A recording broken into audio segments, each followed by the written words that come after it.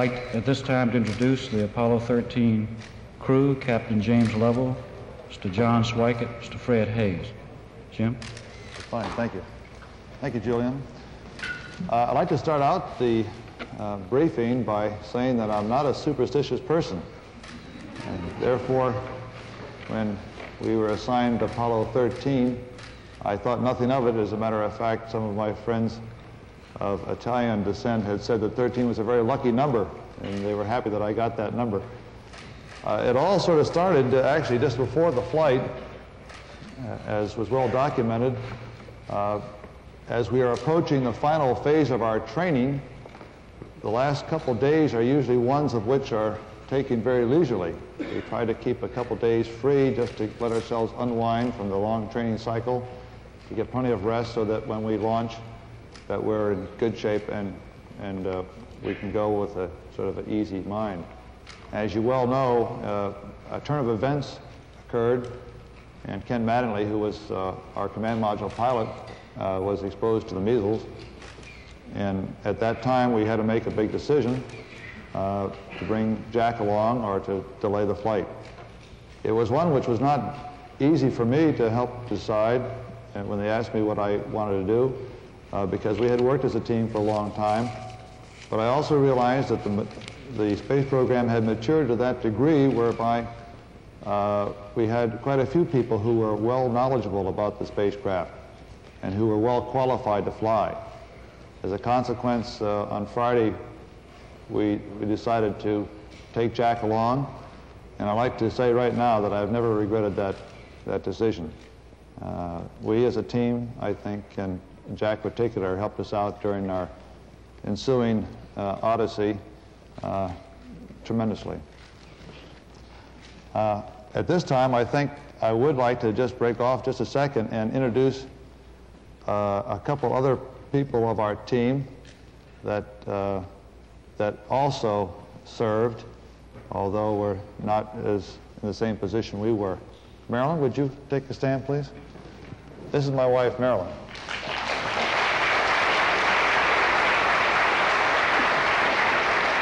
What do you want to do, Stan? And right next is my wife, Mary.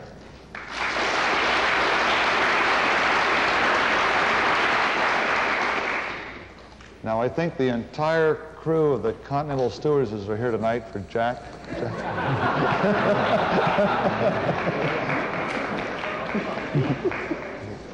Jack had a lot of help on this flight. The launch Saturday morning was not unusual. It was a very nominal launch. The suit up, the ingress to the spacecraft was very smooth. We had practiced it before. It seemed even a lot easier than I had experienced on Apollo 8. Liftoff came just as I had known it before.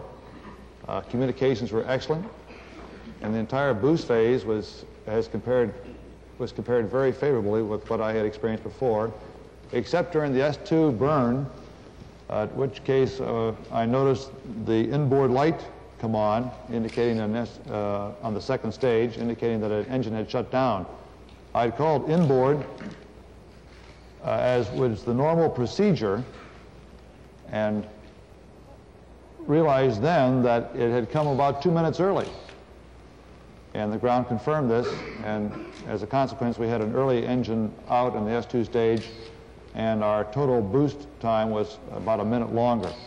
This did not impair our flight, however. We had enough fuel to relight the third stage and go on into a translunar injection and a trajectory towards the moon. The flight up until about 56 hours was I guess what you'd call entirely nominal. We had followed the flight plan. We were ahead of the game. It took us a little bit longer to get rid of our pressure suits than we thought. And we had asked the ground about 55 hours if we could indeed get into the lunar module about 3 hours early. The flight plan called to go into the spacecraft at around 58 hours. The ground said, fine, why don't you open up the LEM and go on down and do your housekeeping chores.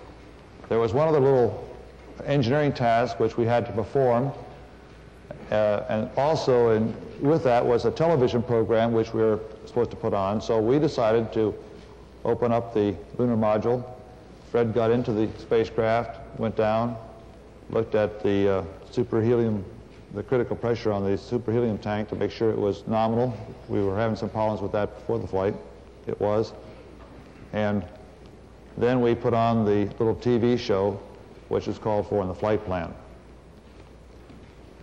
I guess the show lasted for about a half an hour, and just after we had turned off the camera, Fred was still in the lunar module, Jack was back in the command module on the left-hand seat, and I was halfway in between in the lower equipment bay wrestling with TV wires and a camera and watching Fred coming on down, when all three of us heard a rather large bang, just one bang.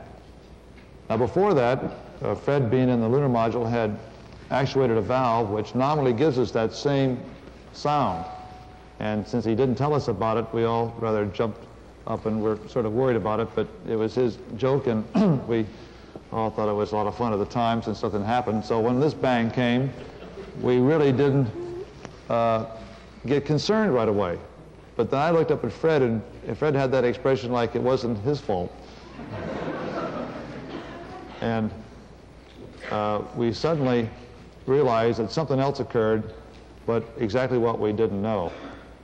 I'd like to go on now and let Fred and Jack explain just what their impressions were at this very same instance that I heard the explosion in the lower equipment bay. Jack? Okay. Excuse me. The sensation I had, that I had felt a vibration accompanying the bang, not a large vibration or shudder. I proceeded to look at Jim, and about the same time, which I guess about 2 seconds had elapsed, when I had a master alarm and a main bus B undervolt light. I transmitted to Houston that we had a problem and proceeded to over on the right-hand side of the spacecraft to look at the voltage. The voltage at that time was completely normal. The current was not high, and the fuel cell flows were normal, which indicated to me that whatever it was some sort of a transient that didn't exist at that time. Me being a command module pilot, and the source of the bang not immediately determinable, it was my thought that, of course, I have a little more confidence in the command module, so I thought it occurred in the LEM, and I said, let's get the hatch in here, and so we can sit back and think about it, because we had the tunnel open at this time, and I was afraid that we might be vulnerable to losing pressure. So I proceeded to get the hatch in, to begin installing the hatch, and at that time Fred went back over to the lunar module pilot's couch, and I'll let him tell what his observations were as far as the instruments and the other caution warning alarms. Well, first of all, due to my position being a lot more familiar with the LEM side of the house, my natural first impulse on feeling this shudder and an explosion was to make sure the LEM hatch would have diverted that was on the other main bus. And this induced an undervoltage on the other main bus. And that's when I got a little smarter and thought maybe I ought to look at the other fuel cells, which I hadn't even considered as having had a problem. And I found fuel cell 1 also not outputting any amps. from this point on, we were kind of under the hands of Houston and further troubleshooting and looking at a few more dials down on another meter in the LEB to look at regulated pressures, and eventually we got to the point where Houston called up and asked us to shut down fuel cell 3, shut down the reactance valve, and I asked for a reconfirmation, since when you do that, it's sort of irreversible. If you shut one of these things down, they only can be restarted from ground support equipment. And they assured me they really meant it, so I went through with it, and subsequently the same command was given for fuel cell 1. About this point in time, the cryo pressure, the oxygen pressure, had gone in cryo tank 2, and the pressure in tank number 1 was rather slowly but steadily decreasing. It was obvious it wasn't holding its own. And right about then, it was quite apparent to me that it was just a question of time that the command module was going to be dead, that we were going to lose that fuel cell also. So I kind of lost interest in that position and headed for the limb. I think one other thing that we neglected to mention, that I abandoned my efforts to put in the hatch when Jim noticed we had considerable venting out the side of the command module. So it indicated we were losing some sort of liquid or material from the area of the service module. So it indicated to us that we truly had a problem in the service module. I guess it's kind of interesting to know what the feelings are on a crew when something like this happens. When you first hear this explosion or bang, you don't know what it is, and we've had similar sounds in the spacecraft before that were for nothing. And then, to me, my impression was, as we came back, that we had an electrical problem that caused this bang, because in previous testing, we had some problems along these lines. That quickly went away. Then I looked out the window and saw this venting, and my concern was increasing all the time. It went from, I wonder what this is going to do to the landing, to I wonder if we can get back home again. And it sort of went into that type of seriousness. And when I looked up and saw both oxygen pressures, one absolutely zero and the other one going down, it dawned on me, and I'm sure Jack and Fred about the same time, that we were indeed in serious trouble. It was apparent, and the ground told us so, and they were right on the ball all the time, that the only way to survive the situation was to transfer to the LEM.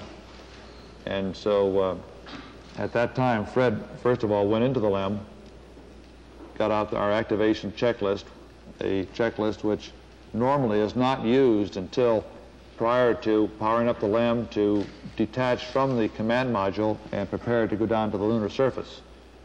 And we started going through procedures to get LEM power on and to align the platform.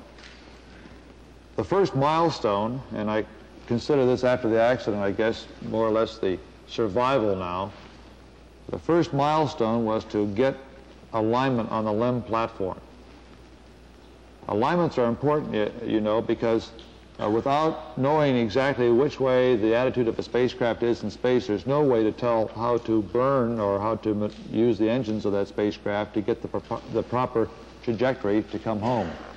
So we had to have an alignment on board the spacecraft.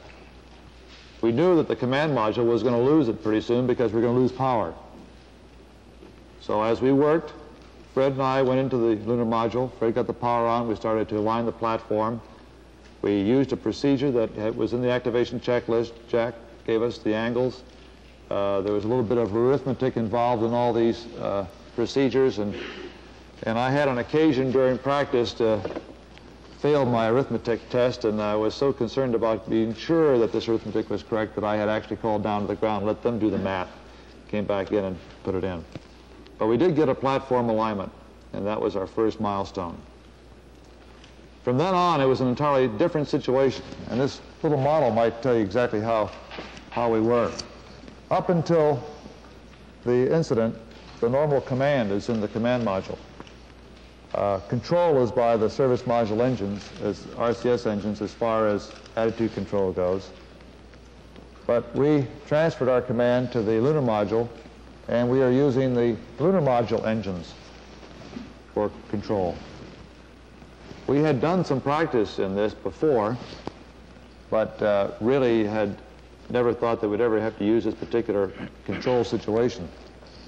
And to get control of this vehicle, in pitch, you have to use one translation controller in one way, and in roll another way, and in yaw you can use the ACA. So what we did, Fred would handle one part of the control, and I'd handle the other in controlling the maneuverability of the spacecraft.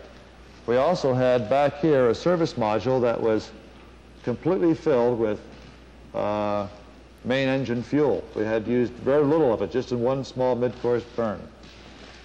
And also we had RCS engines that were almost completely filled with fuel. An important point to remember at this time, too, is the fact that we had gotten off what we call the free return trajectory. We had done our mid-course maneuver sometime before, and this meant that we were no longer on a path that would allow us to be swung around the moon and come back towards the landing spot on the Earth. We had gotten off this trajectory because we wanted to go to our landing site. So the first thing the ground told us to do was to burn the DIPS engine, the descent propulsion engine, to get us back on that free return trajectory, which, if I remember correctly, was going to get us into, what, the Indian Ocean, wasn't it? Yes. I think I lost track of oceans after a while. Yes, it was the Indian Ocean at about 155 hours. About 155 hours. The controllability of the spacecraft was okay as long as we had our indicators up, because we had practiced that, as I had said. But suddenly, to save power, we shut that down for a while, and we had to control it by only looking at our computer display. And I had never tried that before. I really don't know who had, and it's a very difficult task. And we spent a lot of our first part of our emergency or survival time just learning how to control the spacecraft in this mode. Our second milestone was what was known as the Paracynthian +2 burn. Our first maneuver was to get us back on free return. The second one was to get us home early. The nominal flight time back home was 155 hours if we had done nothing else. But because consumables were critical, and the ground was calculating consumables, and Fred was also doing the back of the envelope type calculation, which he figured if we were lucky we had about 1 hour spare consumables left before we had landed. We had decided, or the ground had decided, to burn at about 2 hours past the moon, at about 79 hours, a maneuver to shorten the time to get home again. This was also going to be an automatic burn using the descent propulsion engine. And this burn was also very successful. After that, the ground was very much concerned with power, and we were too. And we decided to go into a power down mode. We turned off just about everything, and I'd like to have Jack and Fred tell about our power down situation and some of our survival and environmental problems. Fred, go ahead with that. Well, on the LEM side of the house, we actually had already canned a pretty good procedure in a book called the Contingency Checklist, which was pretty appropriate. And I guess, well, first of all, to back up to the consumable business, the 1 hour reserve I computed was on water, and that was for the longer return. So as soon as we got the second burn in, we had a little more pad even. But at any rate, I guess everybody, myself included, got a little bit fooled about how low the LEM actually could get down to, and after completing this power down, it settled down on consuming about 11 amps an hour. And that, combined with the command module being completely inert, led us to another environmental problem, which Jim will discuss again very shortly. Okay, on the command module side of the house, as soon as I found that I had the batteries on the line also to help out fuel cell 2, and as soon as I had ascertained that Jim and Fred had powered up the LEM, we shut down, and fuel cell 2 gave out on us. We powered down the command module completely. Just prior or subsequent to Paracynthian Plus 2, we set all the switches in the command module in a basic switch configuration. This configuration so that the ground and us could work from a standard switch configuration. And then we began a series of procedures. We were interested in, did we indeed have a main bus B, or had we lost it? They'd go back into the command module, and it was quiet, nice and comfortable, and they'd try to get some sleep. Of course, in the early periods of this particular flight now, we didn't want to sleep too much. We were sort of worried of what was going to go on. I went in there one time to go to sleep, and Jack was on top of the couch, and I said, "Jack, put up all the window shades. Let's get the place nice and dark. We'll just relax and have it nice and dark in here. We can really get some sleep." And I woke up a couple hours later, and I was freezing. As normally happens, putting up window shades in space cuts out the sunlight and normally cools down the spacecraft, but in most flights, the heat from the systems will quickly rewarm it, and as soon as we get the window shades up, you'll be in normal position again. But we got the window shades off after that, and the spacecraft never did warm up again. Command module just slowly kept going down in temperature until I think just prior to reentry, it was down to about 38 degrees. And along with that, it was a sort of a chilling coldness. The walls were perspiring, the windows were completely wet, and it wasn't too healthy. I recall that we went in there to get some hot dogs one day, and it was like reaching into the freezer for the food. Jack, why don't you tell them about some of the innovations that the ground gave us in for instance, the lithium hydroxide canisters, which I thought was quite interesting. Well, we did have a shortage of lithium hydroxide, and the ground read us up a procedure in order to adapt some of the command module lithium hydroxide canisters for use in the LEM. And as they read this thing up, Jim and I constructed one of these things. At this point in time, I think the partial pressure of carbon dioxide was reading about 15 millimeters. And we constructed 2 of these things and put them online, and I think within an hour, the partial pressure of CO2 was down to 2/10. So these were very effective devices, and we used 4 of these, of the command module canisters, and never did use the secondary, the main canister that we had in reserve that was for the lunar module. Of course, as the temperature went down, we became concerned about keeping warm. And Fred and I broke out our lunar boots, which we had stowed away in the lunar module, and Jack looked at his wet feet a couple of times. But he had an extra set of underwear, so he put that on. We actually had a 3rd little sleep restraint, which Fred then put on and buttoned up and kept a little bit warm. One of the biggest problems we had was one which might have hurt our trajectory, and that was that we didn't want to dump things overboard. As it turned out later on, it was more of an imaginary problem than we thought at the time.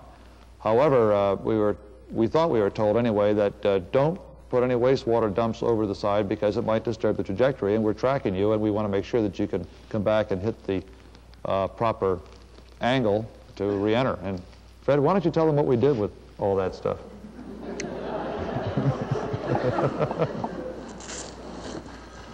Well, the things we had on board that were built for that sort of purpose were 3 bags on board the command module, about that size square, that were really a backup, provided for a backup mode of operation in case the normal Myrtle system failed in the command module, still for overboard dump.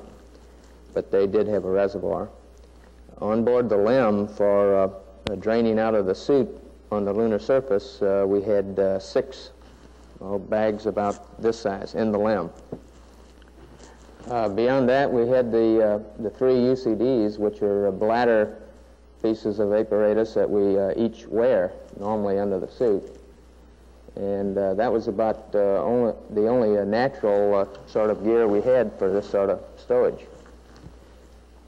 So we looked around, and in the limb we have a tank that's mounted in back of where the flight data file is located on the left side. It's called a Pliss condensate tank, and its purpose is when you're refilling the plisses on a lunar surface, some of the water that's outside the water vessel is allowed to escape, and it's supposed to drain into this tank. So we had enough, fortunately, enough combinations of hoses and quick disconnects between the two vehicles using both limb and command module gear that we found a combination that we could hook up our UCDs to the fitting that went to this tank. So that saved us for a little while. Then after that one got full, we looked around some more, and we'd come across two bags, fairly large bags. They're about that long that were in the limb. And their purpose was, after the first DVA, in fact, there was one of them I showed on the TV show. We were to use these bags to drain the remaining water out of the plisses and determine actually how much water we had left. So again, this turned out to be a rather weird kludge to get to drain into that bag. I think later on you may get to see that piece of gear. But it involved the use of a 6-foot-long hose with a T in the middle hooked up to this bag, and so we succeeded in using both of those large bags for storage. Doing now? I was going to show at the end. Oh, okay. So you see that survival now became one of initiative and ingenuity, and it was one which the ground continually helped us along. We had all kinds of people on the ground trying to think up ways of extending our lifetime. We were also thinking of ways of using perhaps the Pliss system to use it for oxygen or our emergency oxygen supply in case we ran out. But as the flight progressed, the ground calculating our consumables saw that we were actually using less power, less water, less oxygen, and our lithium hydroxide canisters were holding up quite well. So it was getting better all the time, fortunately. We did power down everything, though, and about 105 hours, the ground, after some tracking, realized that we were not on a trajectory that would get us safely back home, and that we'd have to make another maneuver. By this time, the crew stations became a lot different. There are 3 people in the lunar module now, usually built for 2, because the cold had driven Jack away from the command module. And Jack's normal position was on top of the ascent engine can, overseeing what Fred and I were doing. This last maneuver was going to be unique because we did not have the platform powered up, so we didn't have a normal method of determining the attitude of the spacecraft in order to perform the burn. On Apollo 8, some time ago, we were concerned with perhaps losing a platform on the return voyage home, and since no one had ever made a lunar trip before, we were looking at sort of way out ways of determining how we could make these corrections home. And some of our people here at MSC had come up with an idea about using the terminator of the Earth to orient the spacecraft and then the sun position to get orientation and pitch. And with that knowledge, we could then make corrections to correct our angle of entry into the atmosphere. And as you know, I think that the angle of entry into the atmosphere is a very small angle, only about 2 degrees, and so it has to be controlled very closely, and that's what the main tracking is for. So at 105 hours, they gave us instructions to relight the descent engine, to orient the spacecraft in this manner, and give this particular procedure a try. And when they read up the procedure to us, I just couldn't believe it, because even on Apollo 8, I thought I'd never in all the world have to use something way out as this. And here I was on Apollo 13 using this very same procedure that was developed some time ago. This maneuver, again, was completed on time, and because it was a manual burn, we had a 3-man operation. Jack would take care of the time. He'd tell us when to light off the engine, when to stop it. Fred handled pitch maneuver, I handled the roll maneuver, and I pushed the buttons to start and stop the engine. So maybe we ought to recommend a 3-man LEM after this. I don't know. Again, after this maneuver, we were again powered down, and it became one of just merely hanging on. Our maneuvers from then on were merely drifting, and they were done to keep the thermal control in the spacecraft as even as possible so that one side wouldn't cool off too much or the other side wouldn't heat up. And our flight progressed that way down to about 5 hours prior to entry, whereby throughout the night and throughout the days just prior to this thing, the ground, of course, was working feverishly with crews in the simulators and with the engineers looking at the systems to read up to us a set of procedures which we would be able to follow to make a successful entry. And I kind of think one of the most important points that can be made of this flight is the cooperation and the coordination and the initiative that people have when suddenly faced with an unusual situation that can respond to come up with the answers. And they did. They read us up procedures. Fred, Jack, and I practiced these procedures by reading them and then completed them. I think it's amazing the way that people can respond so fast to get this job done. We were in a different situation now because normally when you come home, you have only the command and service module. So the only thing we have to get rid of is this service module just prior to entry of the atmosphere. Coming home now, though, we had a dead service module. We had a command module that had no power to it. We had a lunar module that was a wonderful vehicle to travel home with, but didn't have a heat shield, unfortunately, and shortly we'd have to abandon her. I'm just getting ready to arm the pyros, and he said, "I'll get a go from Miss Finn." I says, "Fred, we don't have any telemetry with Miss Finn, so you're just going to have to put your fingers in your ears and stand by." So I armed the A system, and I could hear the relays, and nothing happened, and I armed the B system, and nothing happened, so I kind of felt we were home free. Meanwhile, I'm back in the LEM with an open tunnel, hoping that nothing happens. And the procedure went well. We used a push-pull method, and Jim and Fred were in the LEM and using the translation controller to give us some velocity, and when Jim yelled fire, I jettisoned the service module, and it went off amidst a lot of debris, which is usual, and Jim began to pitch around to try and photograph it. You might, Fred, you might tell him about the pitch around. You got the first look, see. Well, the ground had told us that the best view of the service module, as soon as we jettisoned it, was through the number 5 window. This was in the command module. It's one of these side windows. So as soon as Jack had jettisoned the service module, he went over to the number 5 window. Well, the force of the jettison had pitched the rest, and you might see what we have now. We got rid of all this, and so now we have the command module and the lunar module together, which is an unusual combination. We've never flown this before. It forced the lunar module to pitch down rather than to go straight. And instead of pitching up right away, I couldn't see it. And Jack couldn't see it. So then I finally started pitching up, and through this overhead window, this docking window up here, I finally caught sight of the lunar module, or the service module, as it tumbled around in view. And it was, to me, sort of an amazing sight. I didn't realize that this whole panel by the high gain antenna was blown clean off right along the area where the panel normally swings open. I could see the interior. I couldn't see exactly what was damaged. I could see material hanging out from the interior.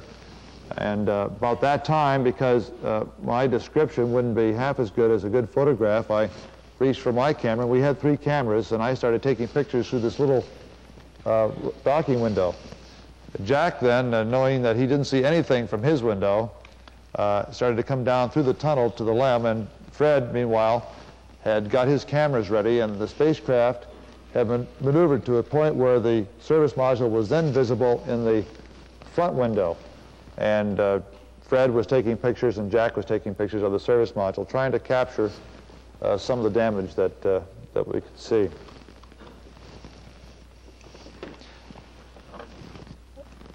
The remainder of the flight went just as the ground had told us to do it.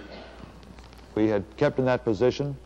I had gotten an alignment which, from the Earth and from the Moon and the Sun, which was good enough to transfer back to Jack an alignment, a rough alignment, so that he could get a very fine alignment in the command module. And at 2.5 hours, he started powering up and getting this alignment. And my only thought then was, as I was sitting by myself inside the lunar module, I could see the Earth because it was the nice big triangular window while Fred and Jack were powering up the command module. And even though it maybe wasn't noticeable to me, it looked like it was getting bigger and bigger and bigger. And I kept yelling back to Jack, "How are you coming? Are you doing fine? You know, when can I leave Aquarius?" Yeah. He was a little bit nervous when he was kept asking. He kept saying, "Jack, how you coming? The Earth is getting bigger." I think he was trying to hurry me, but I don't know. But Jack did a fine job. He got a very good alignment, which was, I think, accountable for some of our good automatic guidance into a landing. And finally, when he got the alignment and all powered up, by that time, the lunar module looked like just like a packed garbage can. We had the big drogue in, the probe, big bags full of debris that we had accumulated during the 6 days. And I then went from the lunar module, closed the hatch, came on down, and we jettisoned the lunar module and came on in with a recovery, which I think that you people have saw better on TV than we felt in the spacecraft. That slide? Oh, yes. Well, we have one picture which we thought Fred might explain a little bit about.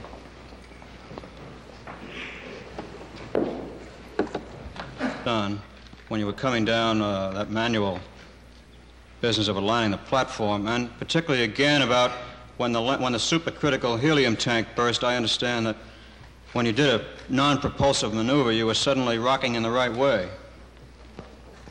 Well, there was a lot of fortunate incidents in 13 that would make it a completely unlucky flight. At the time it happened, I thought it was the worst possible time. Obviously, it was not the worst possible time for this particular incident to happen.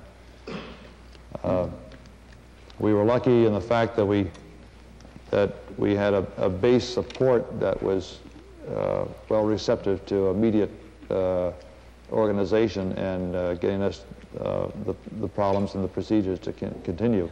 That we were extremely lucky in. We found out that we could operate the spacecraft and do procedures with a lot less systems than we anticipated.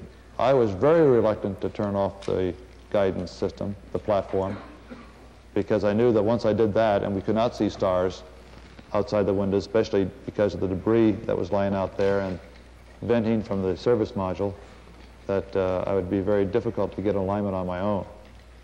These are areas, I think, that we were lucky in. Rudy? Captain Lovell, what did you have in mind when you made the remark, I think this is going to be the last moon flight for a long time? That's a good question. We were, of course, you must realize our position. We were going around the moon. We didn't know what happened. And we looked at the moon. I had been there, and Fred and Jack were taking pictures, because regardless of anything, they were bound to take pictures. And I said, come on, we have a burn to go in 2 minutes or 2 hours. At that time, not knowing what we were going to do, and they were getting as many pictures as possible, I had perhaps thought that maybe this was going to be the last moon flight for a long time. But looking back on it now, and looking back on the way that NASA has responded in helping us get home and analyzing the thing, I don't believe that anymore. I think it's going to be one where we can analyze our problems, and I foresee that we can get this incident over with and can charge ahead. I wouldn't be scared to fly with the fix. Jim, speaking of that subject, flying again, you told us this was going to be your last flight, but that you did want to walk on the moon before giving up flying. How do you feel now? Would you want to go back and take a crack at Apollo 14, 15, 16, or is Maryland... Well, I'm very much disappointed, just as Fred is, and Jack, that we couldn't complete the mission. We certainly wanted to to make a lunar landing. Frau Morrow has so much to offer, we thought. We spent an awful lot of time on it. But this was my 4th space flight, and there are many people in our organization who have not flown and who deserve to fly and who are talented enough to fly. And on my own, they deserve the mission. If they feel that, that this team should go back there, I'm certainly willing to go back. But otherwise, I think other people ought to do it. You feel cheated? You are ready to go back. You don't feel cheated if you don't go back. No, I, of course, would like to have landed on the moon, but I feel that perhaps what we got out of this flight was also well worth it. Captain Lovell, in that connection, we were told at all the briefings before this flight that Apollo 13's flight plan was a very important one, not only for the science you would get off the moon, but also because of the Pathfinder photography that you would do subsequent to the landing. Now, I'm wondering if in your mind you think that it will be necessary to refly the Apollo 13 profile, and if so, what crew would be better qualified for it than the one which has trained for it for 3 years? Well, let me answer that question sort of backwards. As I said in the beginning of the conference, that on 2 days' notice that Jack Swigert replaced Ken Manley. Ken, I think, is perhaps one of the most conscientious pilots that we have in our space program. He really knew that command module. He knew the flight plan of Apollo 13 better than anybody. But Jack could replace him and could do a good job. I think that it's not so much an individual crew anymore in NASA. I think any crew that was put together can do any job. And if the scientists feel that Frau Morrow is necessary to revisit, then I think that any crew that happens to be assigned to that particular mission can take what we have already done, and we have done a lot of groundwork on Frau Morrow, and improve upon it perhaps, and do a good job. Just to follow up, are you saying then that young Mattingly and Duke would be a good crew to fly Apollo 13, and do you think Apollo 13 should be reflown, which was really my basic question? Well, you're basically asking the wrong person. First of all, I'm not in the selection of people who fly spacecraft, and second of all, I'm not in the scientific area to find out just what areas should be revisited. Obviously, we have lost one lunar landing. We didn't make it. If Frau Morrow was worth it, in our training, Frau Morrow had a lot to offer. Then we should go back there. Bootstrap photography is very important. We should do that.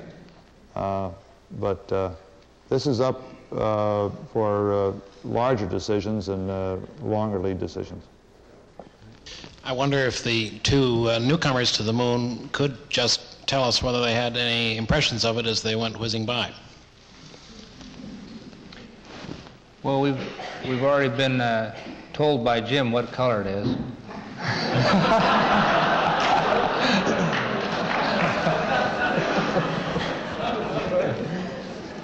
But no, I think my impression of it as we passed, the closest we got was 137 miles, and I think I have about the same impressions as the men who visited previously, that it's very stark, it's desolate, it's almost awesome in its desolation, and we didn't get the chance, because we were going to be doing a burn, to really do any real detailed looking at it, but I guess that would be my summation of my feelings, that it was almost awesome in its desolation. Yeah. What implications, if any, could this accident of Apollo 13 have on future Apollo missions and deep space missions, say to Mars or Venus? Fred?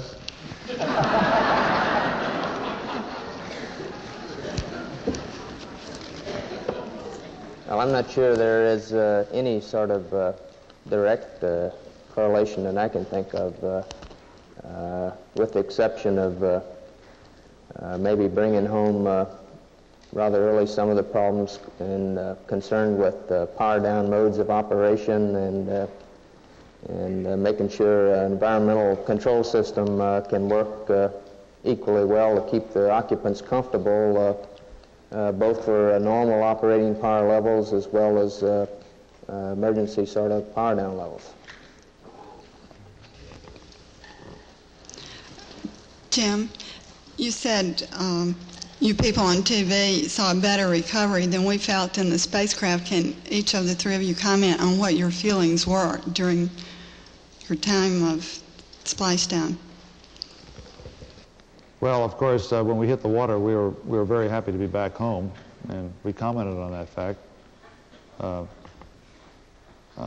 The recovery of 13 was almost textbook recovery. It was a calm day. The actual splashdown itself was very mild, and the Navy did a grand job. I'm not prejudiced, of course. But we were, of course, disappointed that we did not complete the mission. How about the other two of you telling us how you feel about flying again, what this experience has meant in terms of your professional careers?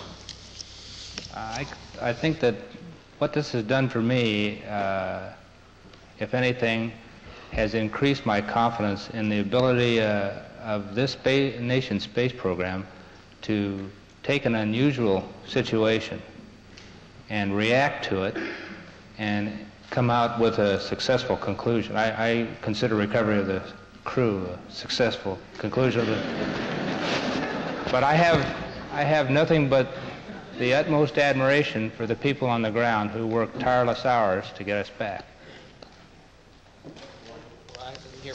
And I guess I might answer that by saying sometime this year I'll have had 15 years with NASA, and I don't figure I'll retire for another 30 maybe.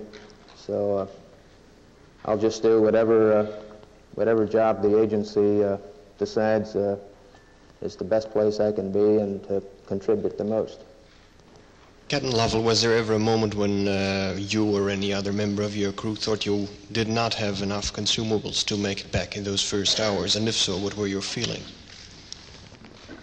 Well, as I said, our feelings varied during the emergency. There were moments when I didn't know how much consumables we had, whether we could make it back or not. But in a situation like that, there's only one thing you can do. You just keep going. And you just keep thinking up where you can get more consumables. And so that's exactly what we did. You made any recommendations thus far on changes in procedures or redesign of equipment based on your experience? No, we haven't. All this will be taking place in the ensuing weeks. While looking at the service module after you jettisoned it, one of you said, and I'll quote that, "I think the explosion from what I could see, Joe, had stages." What made you think so, and do you still think so? Stages? The explosion had what, sir? Stages. The explosion had stages. I don't recall that incident. I was the first one to see it, and I said it looked like a mess and that I could see the panel missing. But I don't recall any other comment that I made. Terry, you want Terry? Thank you. Gentlemen, all the time that you were in trouble coming back, you were obviously extremely grateful, and you've told it again and again, for the cooperation of the ground crew, and rightly so, naturally. Was there an awareness, or the same sort of an awareness, of the infinite power watching over you and caring for you to get down? Were you aware of that? Well, if you're asking me whether I prayed, I certainly did. And I have no doubt that perhaps my prayers and the prayers of the rest of the people did an awful lot, contributed an awful lot for us getting back. John Lennon? At one point, just prior to jettisoning the LEM, there was a comment about the flight plan being read up to you, and it was akin to reading War and Peace over the air. I'm wondering what it must have been like to take it down in a spacecraft where at one point someone also said they were running out of flight plan pads. this was the, I assume, the procedure in the command module, which was quite lengthy. Because one of the things I think that's evident from this thing is we really threw away the book. We had never powered down a command module in space, and we had never reactivated one. And we wanted to get it right. And so I read back every switch and every circuit breaker. And it was a lengthy procedure. It was one that was worked out and verified by the ground, and its success, I think, is well documented. Jim, did you notice any unusual vibration with the S2 or the J2 shutdown? And if so, could it have any effect at all on the service module trouble? Well, we did notice an unusual vibration just prior to or just during the number 5 engine on the S2 shutting down during the boost phase. I doubt seriously if it had any trouble with gave any trouble with the service module, but I have no evidence to say yes or no on that. A question for whoever wants to answer it. Would you tell us, twice during the mission you asked the ground if the flowers were blooming in Houston yet? Apparently this was a code. Would someone explain that? And then the second question is for Captain Lovell. There's a movement in Wisconsin, apparently, growing now to nominate you to run against Senator William Proxmire, and we're wondering if you would comment on that. Answer the first one? Let Fred answer the first one. Yeah, the first question, it was again a sort of a code, you're right, that we had worked out with our Capcoms, really in asking a question about Ken's condition as to whether he had come down with the measles yet or not. And we're still waiting for Ken to come down with the measles. Come on, Ryan. Jim, what about your political future? Oh. Jack, would you like to answer that question? No, I don't have any political affiliations in the state of Wisconsin at this moment. When you saw the damage that was done to the service module, were there any fears that the heat shield might have been damaged by that? I had no qualms about it at the time. I guess I really wasn't thinking along those lines because I knew that we were re-entering very shortly, and that regardless of the damage to the heat shield, that it was going to either have to take it or not take it. Did you think that? I had no qualms at all. That heat shield is I don't know whether you're aware of how thick it is, but it takes an awful lot to damage that, and I had no qualms at all. Jim, you were faced with a perhaps as precise flying job as you ever will face, yet you say you had to fly the LEM a completely new method. Will you elaborate a little bit on how you and Fred worked this out?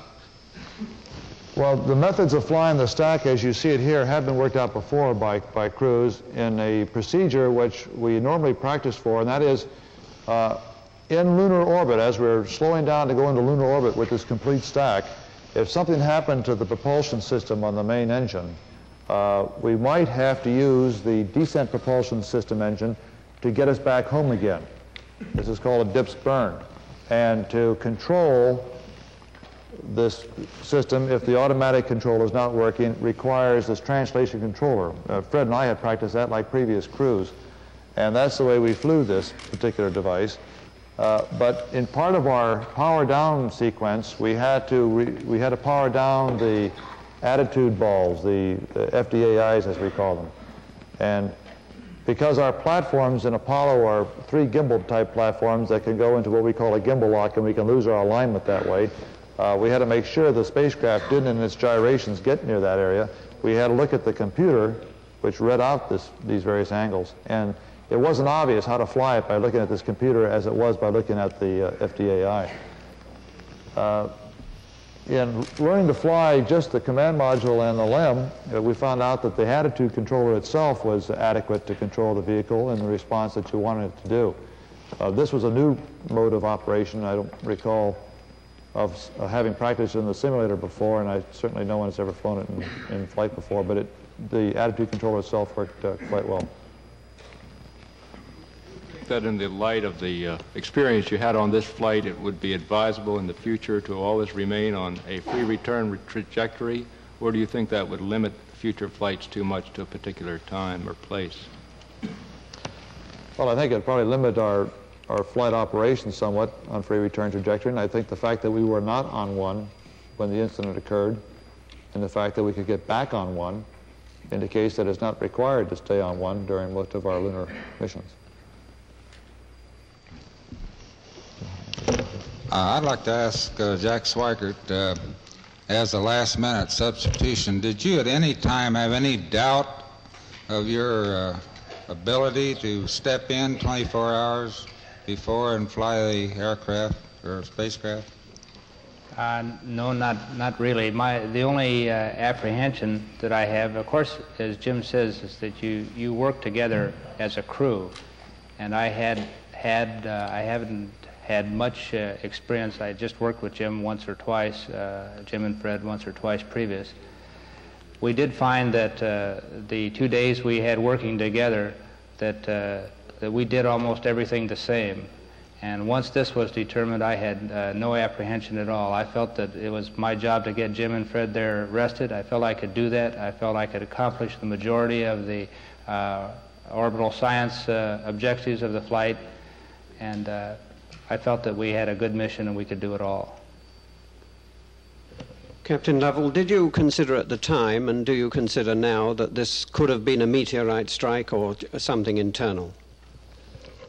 This thought crossed our minds that it could have been a meteorite, and I really don't have a complete answer whether it was or not, except for the fact that the panel was completely missing, which indicated that whatever went in must have caused a larger bang to blow the panel completely out, and that's all I know about so far. Jim, after 2 days of debriefing, could you give your estimate of the best probable cause of whatever blew your oxygen tank and ended your mission to the moon? Jim, I don't think I can. I don't think I'm in position to, because our debriefings so far have been from the crew's point of view.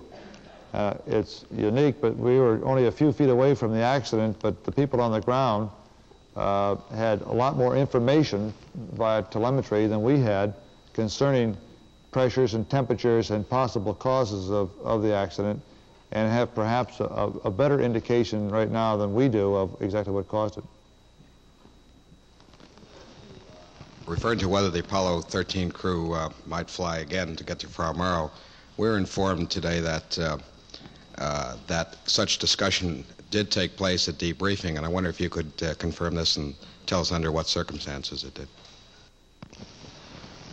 No discussion of that nature had taken place at any debriefing. As I said, if the agency wants this crew to go back to Frau Maro, we'll be glad to go. If they decide to send another crew or not to go to Frau Maro, that's their decision. This will go to all three astronauts. Physically speaking, what hardship did you suffer most from? Was it the cold, or was it lack of sleep, or was it cramped conditions in the LEM? I'm sorry, I didn't understand the question. What were the worst physical hardships for you? Was it the cold, or was it the lack of sleep, or uncomfortable position in the LEM? Well, it certainly was a combination of all, though the overpowering one was the slow chill down until about the last, I don't know, 15, 16 hours. It was just, well, we were just chilled down to the bone from there on in. And we really didn't get warmed up until we went through the power up and started getting the LEM back up, and we started getting comfortable again. Along with this hardship of lack of sleep, at least 2 occasions it was recommended that you might want to take a stimulant, a dexedrine tablet. Did you do anything to get yourself up for the re-entry? We took dexedrine just prior to re-entry. We didn't want to take it too early because I was afraid that with my condition, with the lack of sleep, that if the effects wore off, I'd be in worse condition than I was right there then, and I didn't feel too tired. You work a lot on nervous energy in this particular situation, and I didn't want to suddenly get exhausted, whereby I wasn't in good shape. I'd like to address this question to Jack Swigert. This is a lighter question. Has anyone nominated you as Bachelor of the Year, being the first bachelor to go in space? No, ma'am, they haven't. I think on that profound question, we'll knock it off now. Thank you very much.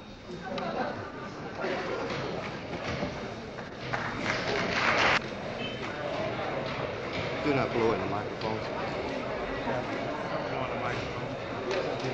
That's why I said don't blow in the microphone.